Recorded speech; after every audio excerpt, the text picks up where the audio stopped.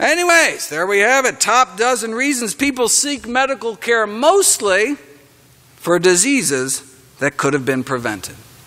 And then, look, rather than treating the underlying cause of the disease, typically doctors treat risk factors for a disease, such as giving a lifetime's worth of medications for, high blood pressure, blood sugar, cholesterol. Right? Think about it. Right? High blood pressure is just a symptom of diseased dysfunctional arteries. Sure, you can take drugs every day for the rest of your life to artificially lower your blood pressure, but that's not treating the root cause. Disregarding the underlying causes and treating only risk factors is somewhat like mopping up the floor around an overflowing sink instead of just turning off the faucet.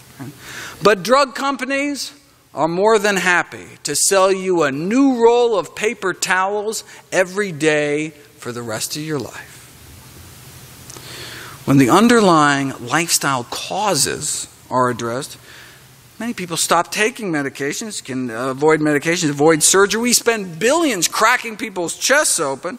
Rarely does it actually prolong anyone's life. In contrast, how about wiping out 90% of heart disease? Think about it. Heart disease accounts for more premature deaths than any other illness, almost completely preventable by changing diet and lifestyle. And those same changes can prevent or reverse many other chronic diseases as well. The same dietary changes, right? So why don't more doctors do it? Well, one reason is doctors don't get paid for it. No one profits from lifestyle medicine, so it's not part of medical education or practice. Presently, physicians lack training and financial incentives, so they continue to do what they know how to do: prescribe medication, perform surgery. After Dean Ornish proved you could reverse our number one cause of death, heart disease, open up arteries without drugs, without surgery, just a plant-based diet, other healthy lifestyle changes, he thought that his studies would have a meaningful effect on the practice of mainstream cardiology. After all, a cure for our number one killer? But he admits he was mistaken. He realized physician reimbursement is a much more powerful determinant of medical practice than research. Reimbursement over research. Not a very flattering portrayal of the healing profession. But hey, look, if doctors won't do it without getting paid, let's get them paid. So Dr. Ornish went to Washington, arguing that, look, if we train and pay for doctors to learn how to help patients address the real causes of disease with lifestyle medicine, not just treat disease risk factors, we could save trillions. And that's just talking heart disease, diabetes, prostate, and breast cancer. The Take Back Your Health Act was introduced into the U.S. Senate to induce doctors to learn and practice lifestyle medicine, not only because it's better, it works better, but here's the critical factor: physicians will be paid to do it.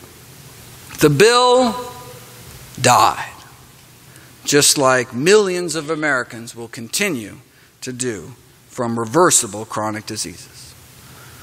We have known for at least a decade that the leading causes of both premature death and persistent misery in our society are chronic diseases that are, in turn, attributable to the use of our feet, exercise, forks, diet, and fingers, smoking. Feet, forks, and fingers are the master levels of medical destiny for not just thousands of people on any one occasion like a tsunami or earthquake, but the medical destiny of millions upon millions year after year.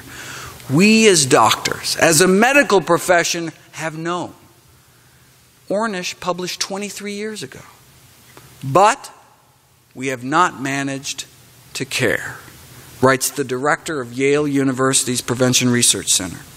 At least, not care enough to turn what we know into what we routinely do. Were we to do so, we might be able to eliminate most heart disease, strokes, diabetes, and cancer. But saving millions is just a number. He asked doctors to forget the bland statistics of public health and ask yourself if you love someone who has suffered a heart attack, stroke, cancer, or diabetes. Now imagine their faces. Whisper their names. recall what it felt like to get the news. While you're at it, imagine the faces of others like you and me imagining beloved faces. Look around the room. Now imagine if 8 out of 10 of us wistfully reflecting on intimate love and loss, on personal anguish, never got that dreadful news because it never happened. Mom did not get cancer. Dad did not have a heart attack. Grandpa didn't have a stroke. Sister, brother, aunt, and uncle did not lose a limb or kidney or eyes to diabetes. We are all intimately linked in a network of personal tragedy that need never have occurred, which leads to what he's asking doctors to do about it. Put a face on public health every chance you get. Right? When talking about heart disease and its prevention or cancer, diabetes, ask your audience to see in their mind's eye the face of a loved one affected by that condition. Then imagine that loved one among the 80% who need never have succumbed if what we knew as doctors were what we do. Thank you.